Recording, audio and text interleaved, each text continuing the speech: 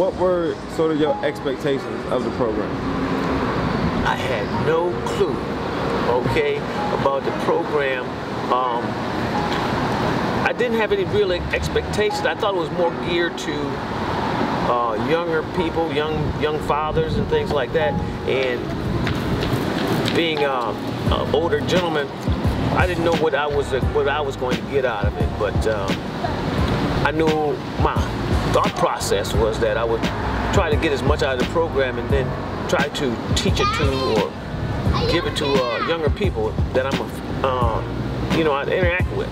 The program is very helpful, and I found out it could help anybody.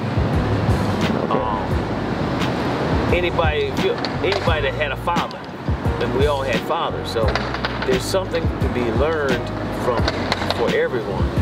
It helped me with some of my father issues, and it helped me to be a better father figure to the young people that are in my life and the people that I'm associated with at church and at home. There's a lot of little techniques that I've learned.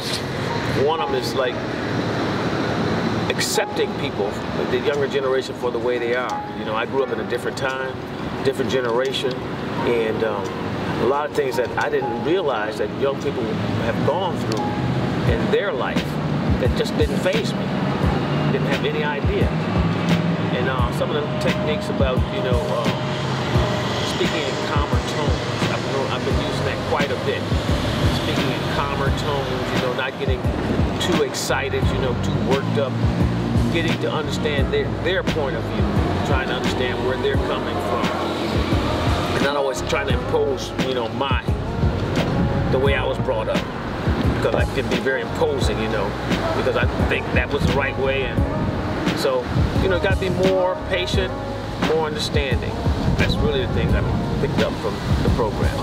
Our group was a good group, okay? I like the facilitators, and I like the way our group interacted, because they actually opened up and they shared a lot of feelings and emotions that men don't normally share with one another. And I thought our group was real good, and that's one of the reasons I really like this group, and I'm really sad to see it ending. I really am. Well, I'd like to see us build on the program, and I'd like to be a part of that building, because I think it's much needed in the community, and that can help. I mean, not just the black community, but all communities. And it would help, I would say, bond men to be the people that we're supposed to be in this country and this world. I think men are not where they should be, especially in the black community, but with the absentee of fathers in the family. I think the family is breaking down because of the lack of fathers in the family. I think that would be a great idea.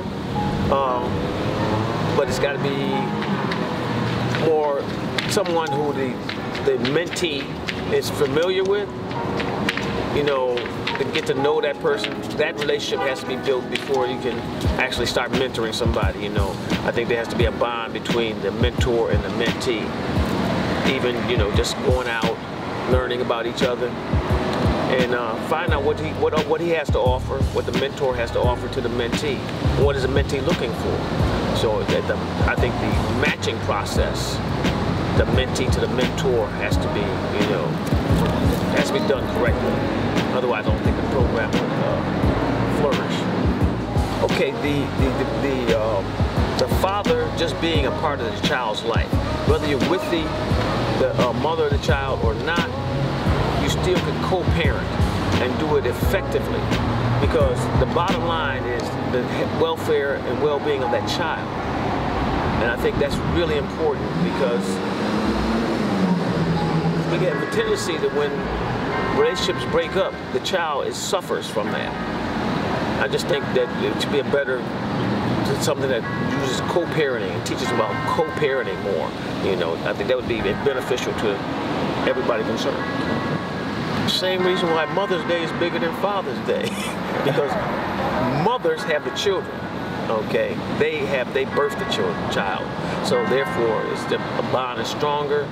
And like I said, men are forgotten. They're forgotten.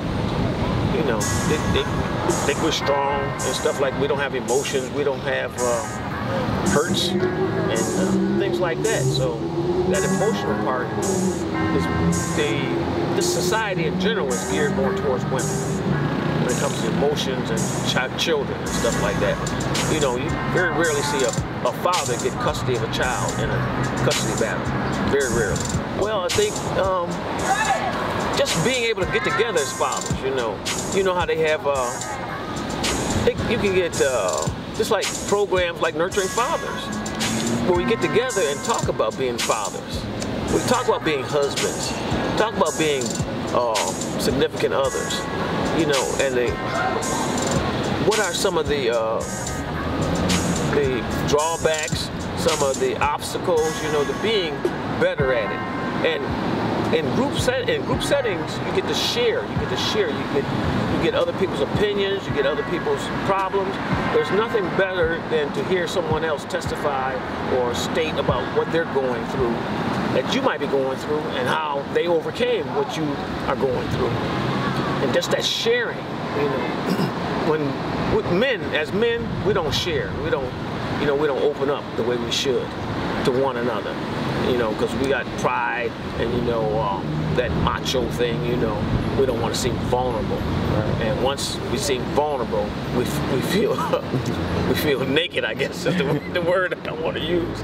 We feel naked, you know, but we need to stop that and, you know, learn how to get in touch with our feelings, get in touch with one another, because there's no better thing than to have somebody else help you become a better person, because that bond, just like parent, father-son, father-daughter bond, that can happen with the men. Two men have a bond like that, you know, in sharing how to be better at the job of being a father. I wish we could get the Nurturing Fathers program out to as many people as we possibly can, especially to the younger people, the young fathers and things. And I wish this program had been around when I was a father, when I was a young father. It would have helped me tremendously. You know, I thought I knew what I was doing. I did the best that I could, but I'm sure this program would have helped me be a better father.